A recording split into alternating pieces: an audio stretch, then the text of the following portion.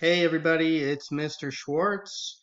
I hope everybody had a nice Memorial Day and that you got a chance to maybe get outside and enjoy the beautiful weather. Today, what I have for you is some more about President Gerald Ford, something that you may not be that aware of, which is Gerald Ford's response to the Vietnamese refugee crisis.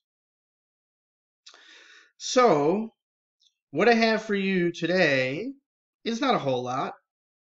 I just want you to watch this video, which is going to be very brief, and then I want you to watch the 5-minute excerpt from the video that I have linked, and then I want you to complete the exit slip and email it to me. So, let's go back to before Gerald Ford was president. January 1973. This was still the Nixon administration. Nixon signs the Paris Peace Accords, negotiated by Henry Kissinger, if you remember, which agreed to withdraw U.S. troops from Vietnam. It was essentially a peace treaty, but nobody really followed it, and the North and the South Vietnamese armies continued fighting on and off. About a year and a half later, August of 1974, is when Nixon finally resigns and Gerald Ford takes over as president. Just a few months later, January 1975, so this is just 2 years after the Paris Peace Accords, President Ford makes a statement ruling out any further U.S. military involvement in Vietnam, and then the North Vietnamese army starts to make incursions into the south. And eventually, this leads to the fall of Saigon.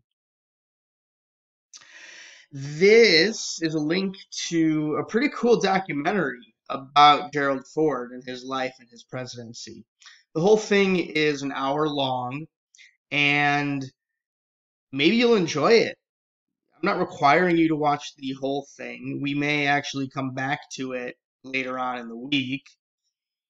But if you have an hour, if you're interested in this sort of thing, then maybe take a look. There's some really cool old footage that's been restored and remastered. Some kind of behind the scenes, rarely seen stuff. So it's kind of like if anyone's been watching The Last Dance about Michael Jordan and the Bulls, this is kind of like The Last Dance about Gerald Ford. So check it out if you have an hour. If you don't have an hour and you only have just under 5 minutes, then start the video at 41:35 and watch until about 46 minutes. This is a segment about Vietnam and the Vietnamese refugee crisis that ensued after the fall of Saigon. You should be able to click on the link right here through, actually, you're going to be watching a video. Oh, you know what I'll do? I'll just post this link in an email that I'm going to send you. That's what I'm going to do. You don't need these PowerPoint slides. There's not much here, really. I'll post the link to the video as well as these instructions. And then here's the exit slip that I want you to complete. I want you to pay attention during the video, and I want you to let me know what Gerald Ford actually did in response to the Vietnamese refugee crisis. Specifically, who did he form a coalition with? The video talks about 4 or 5 different groups of people that you might not think necessarily would work together that he formed a coalition with. And I want you to identify 2 concrete ways they helped refugees. That's one part of the exit slip. The second question, I want you to think about this.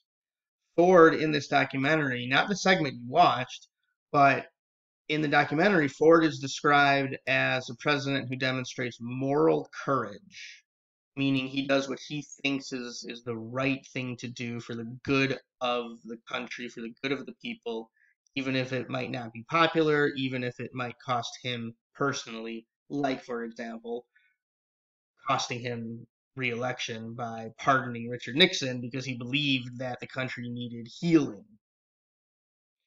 Um, what I want you to do is think about another example that you know of somebody demonstrating moral courage. Maybe it's you. Maybe you're the type of person who stands up and uses your voice to speak out when you see something that you think is wrong. Or it can be somebody that you know about, something from your own life that it didn't happen directly to you.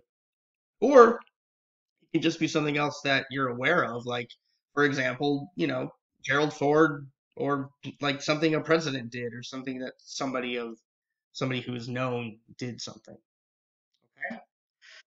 So from here, I want you to go watch this segment about Gerald Ford's response to the Vietnamese refugee crisis, starting at 41:35, and then email me your exits.